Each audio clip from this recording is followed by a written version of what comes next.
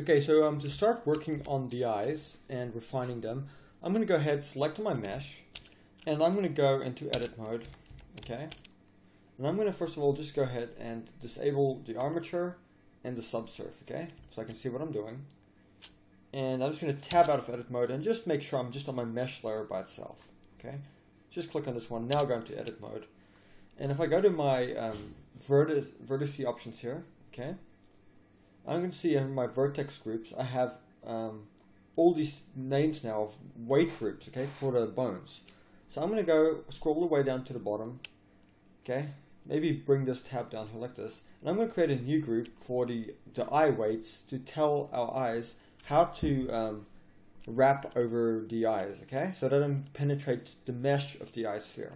And I know that's a little bit complicated, but it will make sense as we do this. So I'm going to go ahead and press the little plus button. And down here you can see a highlighted thing called group 001.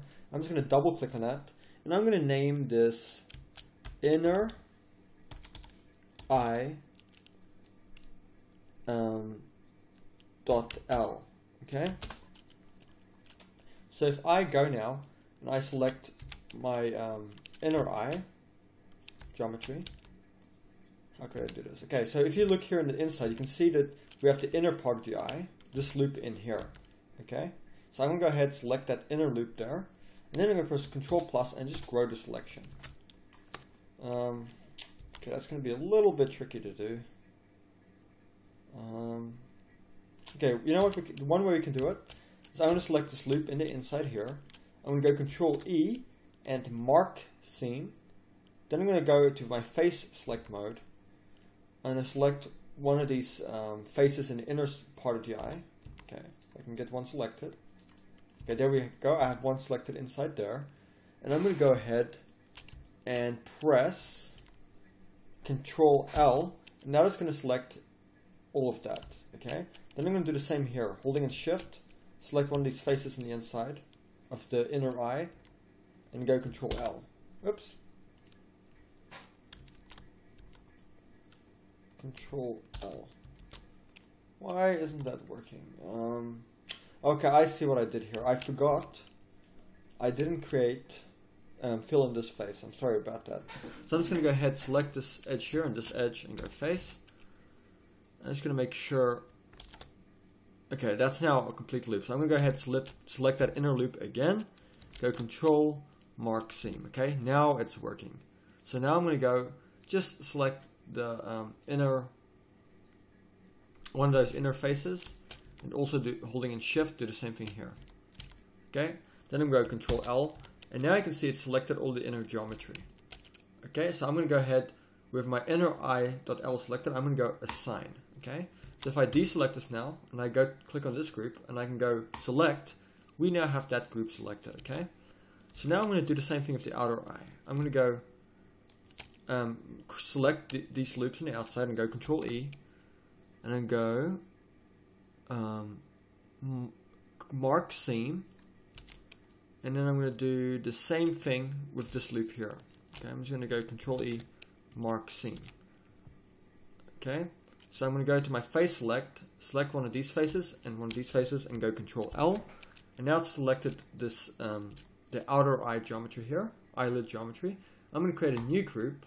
I'm going to call it outer eye dot L, okay, and I'm going to go ahead and assign. So if I deselect this now and I go select, I select my outer eye. If I go to my inner eye and I press select, I select my inner eye. Okay, now I'm going to do the same thing with this side, the exact same thing. Okay, I'm going to select the loop here, I mean the loop on the inside of the eye. Okay, and I can see it's not working, so I got to find out why.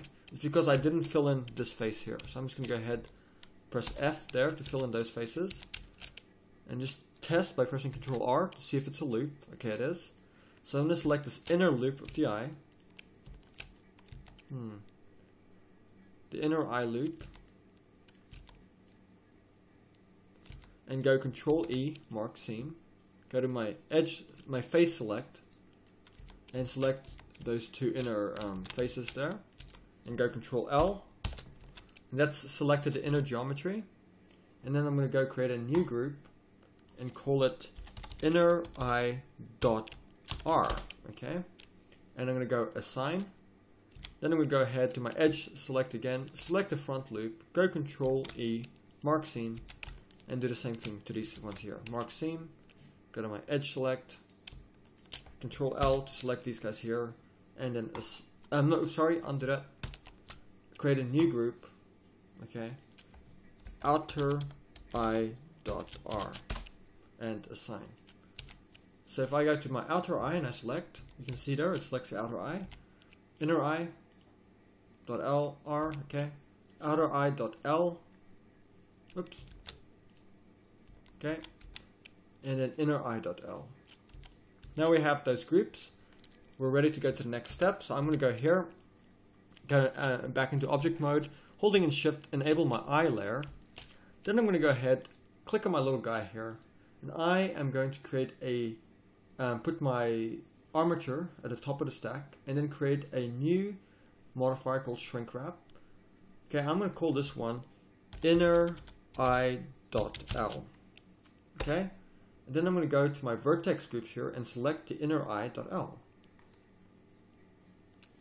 So if I go find it, it's got to be here somewhere. Okay, inner eye dot l, and then the object I'm going to select, okay, is my eye dot l. Okay, so now those are wrapping around the inner eye.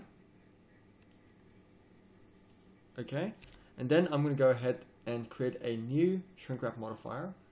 I'm going to call this one outer eye dot l. Okay, and I'm going to go ahead and select those groups. Okay, where is it? Just got to look here for it. This is really annoying. Where did I put it? Okay, outer eye dot l. Okay, and then we go ahead and select my outer eye dot l. Cool. And that's done now. So what I'm going to do is I'm going to do the same thing to that side. So I'm going to go ahead and create a new shrink wrap modifier. I'm going to call it inner eye dot r. I'm going to go ahead and select the inner eye. So if I go down to here, inner eye dot l. Oops, sorry, inner eye dot r. It gets a little confusing. Inner eye dot r. Okay, inner eye dot r. And then I'm going to go ahead and select the eye dot r. Okay, because that's our inner one. And then I'm going to go ahead and create a new shrink wrap modifier. I'm going to look for the outer eye. So I just type in outer eye dot r, and then I'm going to go ahead and select the outer eye dot r. Okay, now it's wrapping properly. So if I go ahead now and I just enable my subdivision surface again, okay, and then I just disable, just go to my mesh, my character layer by itself, we can now see that the eyelids are fitting on top of our eyes. So if I quickly disable the shrink wraps, you can see what it actually looks like.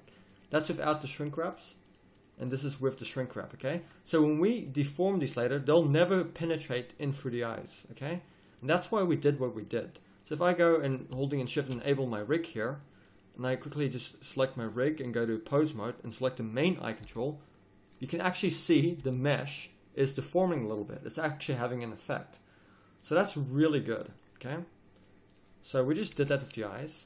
So I think we are ready to start creating some shape keys for the eyes, so the eyes can open and close. Okay, so the next video is going to be shape keys for the eyes. Okay, and then we'll after that go to shape keys for the mouth. But we have the eyes set up now, and that's really cool. That was a hard part. I really hope you guys were able to follow along. Okay, so I do apologize if it was difficult.